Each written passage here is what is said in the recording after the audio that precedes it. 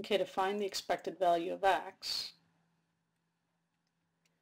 we need to integrate over the support of y and the support of x, the function x times f of xy, which is 4xy.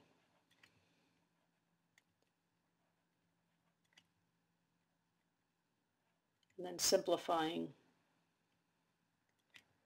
that is, we're going to be integrating 4x squared y dx dy. Okay, so now let's first integrate with respect to x.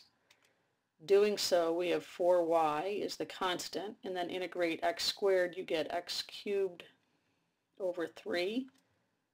And evaluating that at x is 0, and x is 1, and then still after we do that, we need to integrate with respect to y. So we get the integral from 0 to 1 of 4y, and then x cubed over 3 when x is 1 is 1/3, and when x is 0 it's 0, so that just becomes 1/3, and then integrating with respect to y. So we get the integral of 4/3, integrating from 0 to 1 y dy, which is 4/3. Integrating y, we get y squared over 2.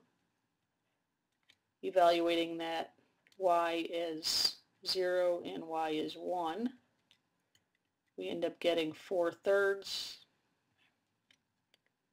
times 1/2 minus 0, which just becomes 2/3.